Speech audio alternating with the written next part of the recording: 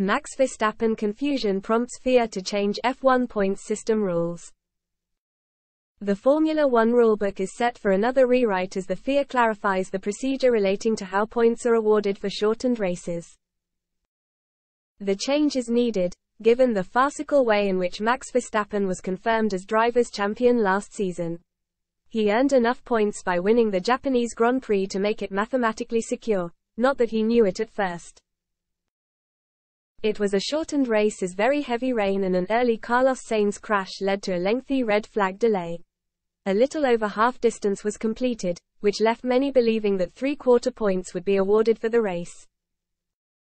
That was based on a change made a year earlier, after the 2021 Belgian Grand Prix washout, which was supposed to make it more clear how points would be awarded.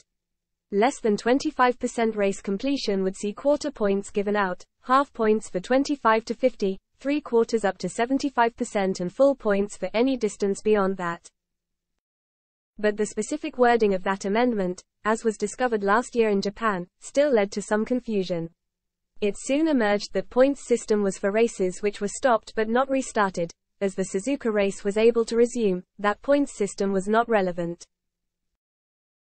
Verstappen was initially under the impression that he had not gained enough points to make it certain he was champion that weekend. Had the reduced points system been used, then he would have been correct, but it wasn't, and he actually found out in bizarre scenes in the post-race cool-down room. Teams had meant for the system to cover all races which are not completed, and so the rules will be rewritten again. FIA President Mohammed Ben Sulayem confirmed that to motorsport.com, as he insisted his organization was not to blame for the confusion.